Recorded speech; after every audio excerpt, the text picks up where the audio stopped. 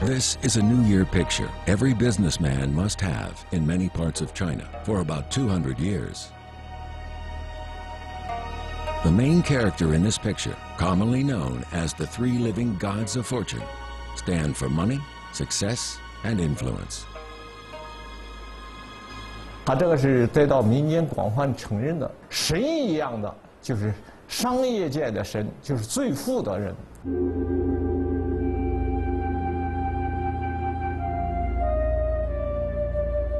This is a series about one of the three in the picture.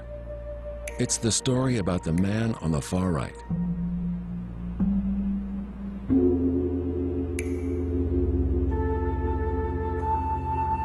It's an iconic figure of the Kang family, which became synonymous with business success.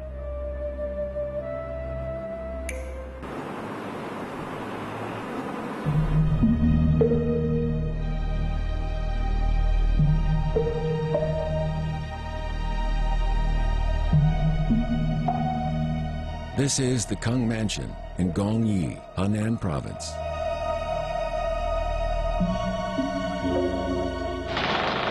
Kang Su-chan, who is the 19th generation descendant of the Kang family, visits the 400-year-old courtyard for the first time in more than half a century. None of the Kang family members live here anymore. It's been turned into a tourist attraction.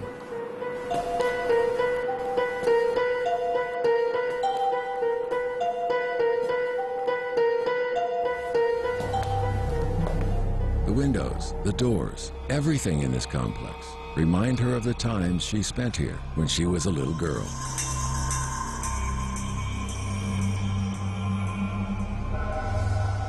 One of the things she remembered is a treasure cave deep inside her family's mansion. Inside the cave, there was gold, silver, and jewelry. Both the mansion and family's treasures are of great interest to the local authorities.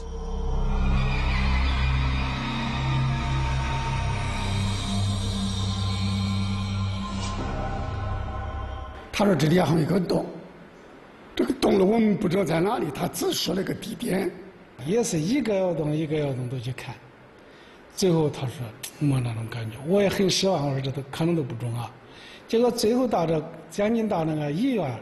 快到财神那个里边，他说：“哎，这里边待待就。”我说：“这个就是照着里边靠到后边，靠那是算哪个方向？靠南边的墙上，那个位置还在中间。我说只能在这一边挖，就在这一个范围内，前后错不了30公分。” This is the place Kang talks about. It's in an unimpressive corner of the mansion. If one didn't look for it deliberately, you might never notice it. Is it a treasure cave? Experts had their doubts. But due to Kang's insistence, they decided to explore it. 挖这个就是呢，当时是80公分，哎，往下挖。 看能凿着凿不着，结果就往下挖。我一挖嘞，挖出谜了。这往下一挖，挖着左边的墙，这个砖墙出来了，并且越往深处挖还是砖墙，这就跟平常不一样。结果把里边的砖去掉以后，往里边一发掘，原来的基础窑洞出来了。 This is an underground maze that is by no means inferior to the buildings above ground. It has many twists and turns and is quite spacious. It even has removable partitions. Unfortunately, no gold, silver, or jewelry was found as they hoped. It was empty.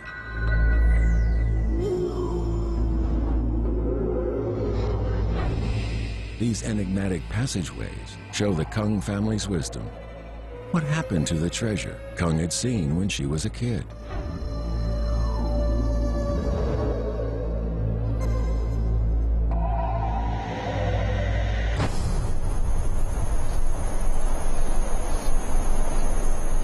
A stone grinding base that is common in villages in northern China sits at the top of the mountain behind the mansion. The place where it sits was once the fortress of the mansion.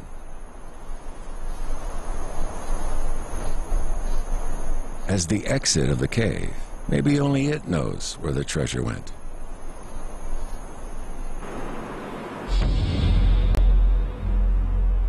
Beneath it is the building complex of the mansion.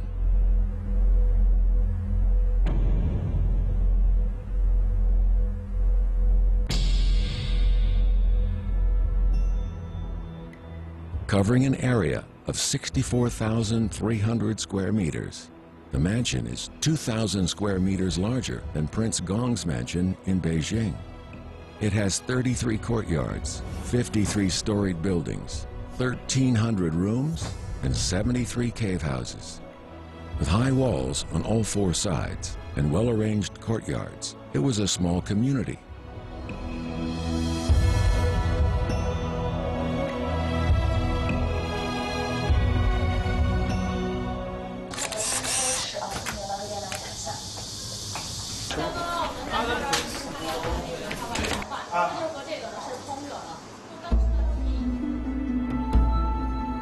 The large-scale building complex symbolizes great fortune. Who built this mansion?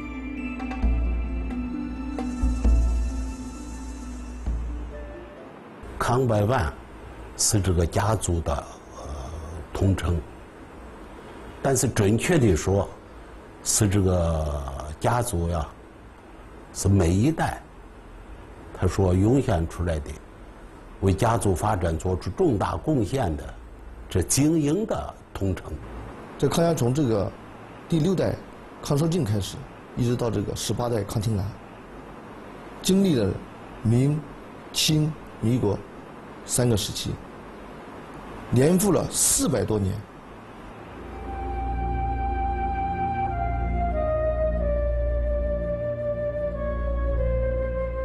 This family remained rich for 12 generations over a period of 400 years. This is rare in a 3,000-year history of business in China. How did they maintain their wealth for so long? Who was the first to lead the family on the road to a commercial empire?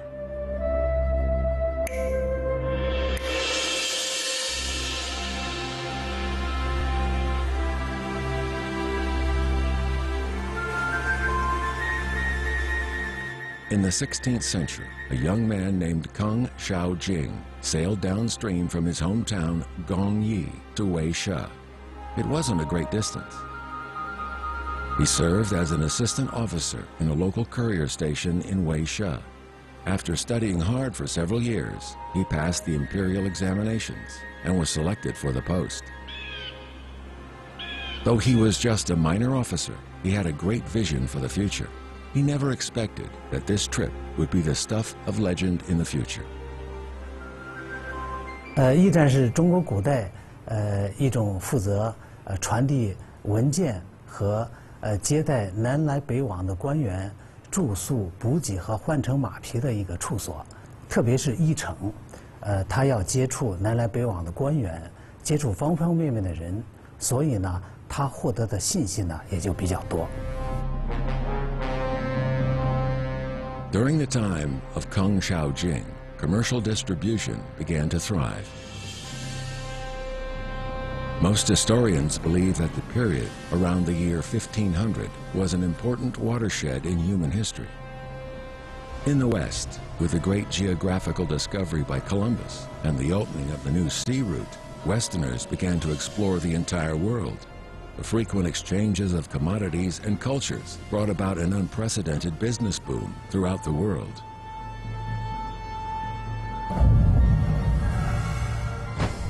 In the East, the seeds of capitalism sprouted and merchants' influence on society grew. All this provided fertile soil for business development.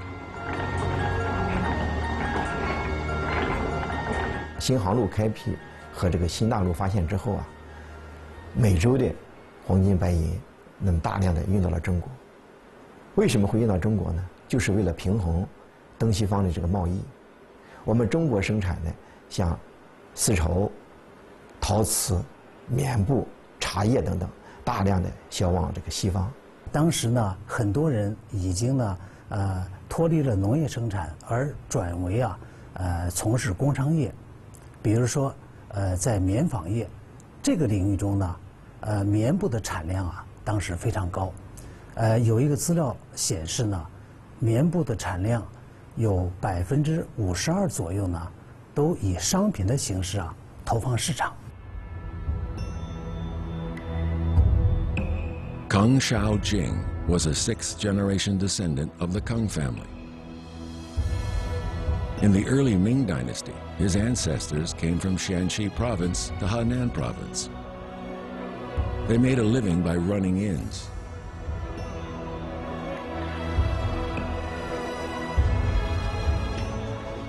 He could easily adapt to the complex environment at the courier station and had well-developed interpersonal skills. He was soon promoted to the post of manager in Dongcheng, Shandong province.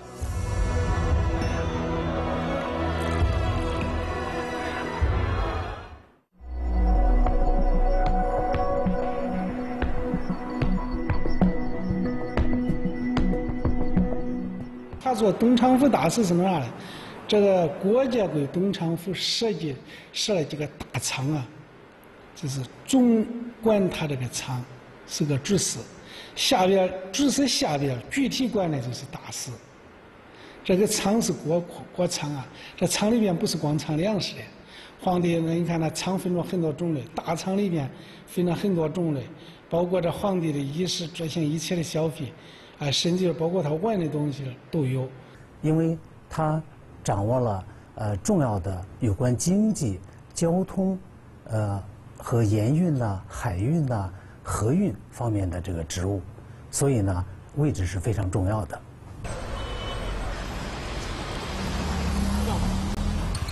Dongcheng was today's city of Liaocheng in Shandong province. It's at the confluence of the Grand Canal and the Yellow River. All the ships that came and went had to pass through it. During the Ming and Qing dynasties, its economy boomed as it benefited from the thriving transportation along the Grand Canal. 但它的税收到鼎盛的时候，占整个运河的1/4。为啥这样呢？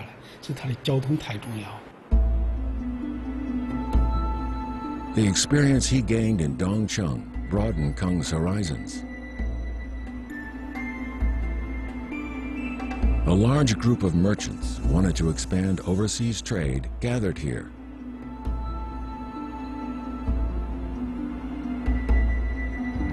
Influenced by Zheng He's voyage to the Western Oceans, many countries established commercial and trade relationships with the Ming Empire. Thus, the private overseas trade that had previously been regarded as smuggling became legal. Dongcheng was an important transfer station for overseas trade and harbored several hundred cargo ships. Kang witnessed the prosperity here and made friends with many merchants engaged in overseas trade, including Wang Ze, a famous Anhui merchant. 王直呢是安徽歙县人，他最早起家是从事这个贩运盐业，以后呢，在这方面受到了挫折，他就转而到了东南沿海一带从事就是海上的走私贸易，形成了一种势力，也取得了同日本之间的这个海上贸易的垄断地位。那么以后呢，随着他势力的增强像其他一些海上走私的或者从事海外贸易的一些商人往往要投到他的名下，打着他的旗号才能够来从事这个运输。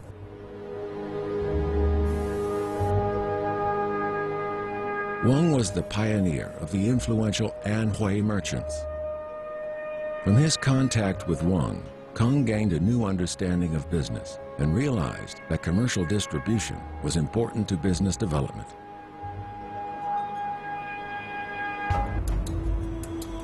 Soon, a golden opportunity presented itself to him.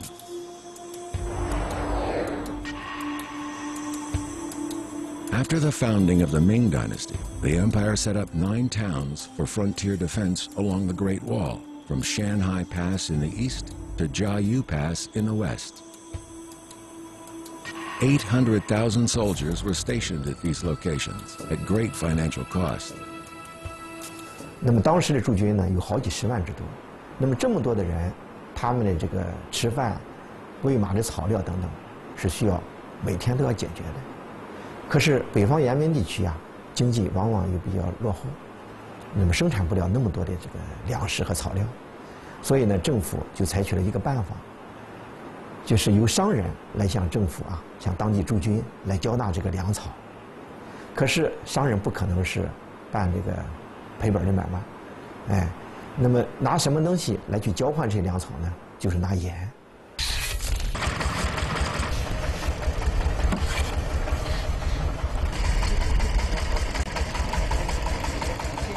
Salt was important to the whole country, second only in importance to grain. Since salt was a necessity of life, which was only produced in limited areas, all dynasties adopted a salt monopoly system. This made salt a lucrative commodity. The national tax revenue depended largely on salt revenue. In the Ming Dynasty, the salt tax was even more important than the farming tax. 盐确确实实是我国最重要也是非常古老的一个商品了。 为什么它是一个很重要的商品呢？因为它家家户户离不开，不管是有钱没钱，不管是社会地位高低，一日三餐啊，谁都离不了它。因此，它的需求，拿经济学的语言来讲啊，有非常刚性的这样一种特点。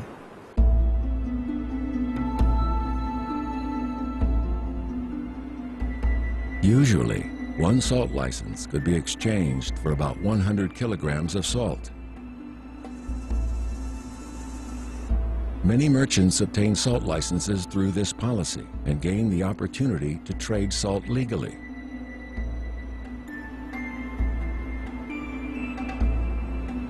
Trading salt was lucrative and its profits quite high. Kang was immediately inspired by the opportunities it presented.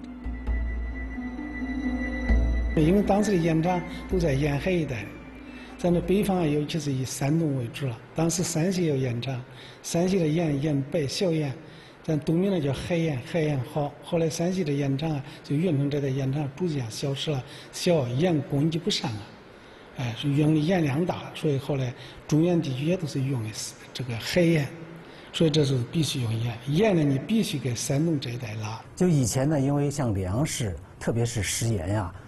在中国封建社会中呢，长期作为官营的，就是官方垄断的一种物资。那么，通过实施开征法，等于说间接的把盐这个重要的物资啊，由商人呢，他可以参与到这个过程中，并且呢，具有一定的这个支配权。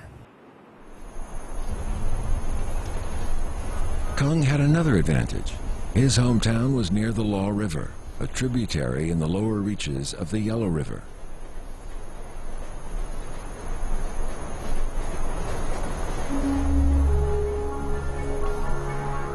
It had sufficient water resources, and its river basin was fertile and densely populated. Its waterway transportation had a long storied history. What's more, the banks of the Law River were the main production area for grain.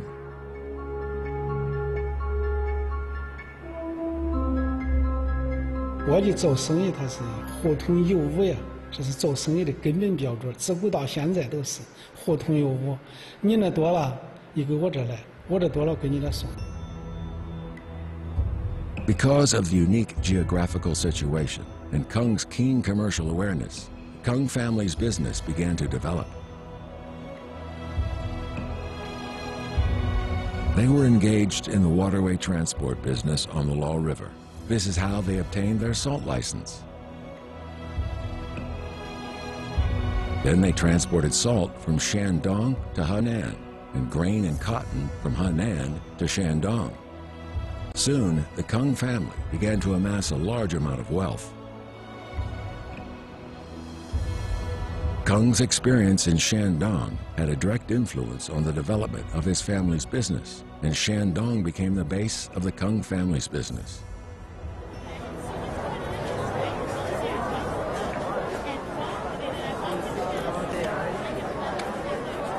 In fact, not only the Kang family, but also many merchants, like the Shanxi merchants. Shanxi merchants and Zhejiang merchants all benefited from the salt license system.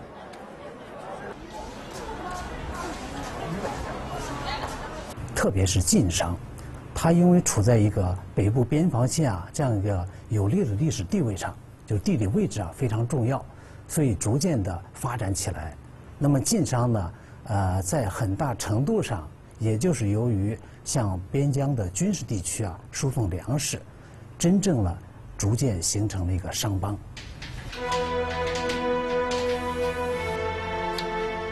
People in different areas had similar ideas. Maybe Kang Xiaojing didn't realize that his business decision was very similar to that of the Shanxi merchants, located thousands of miles away. Dependent on the salt industry, they developed powerful merchant associations, ushering in a new time in Chinese business history, an era of powerful merchant groups.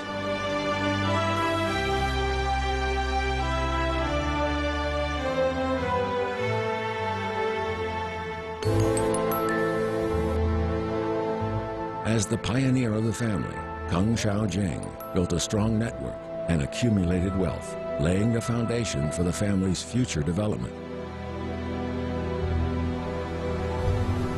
After this, the Kang family took advantage of the Law River and the Yellow River to develop river transportation. By the time of the 11th generation, the family had become very wealthy indeed.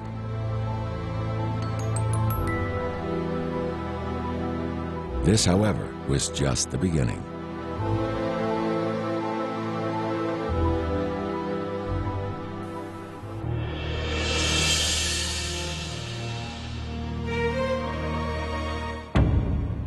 A decision made by Kang Da-yong, the 12th generation descendant of the family, caused quite a stir.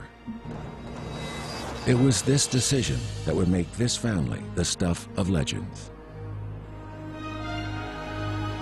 How did they end up leaving Henan to build a business base in Shandong? Join us for part 2 of The Legend of the Kang Family.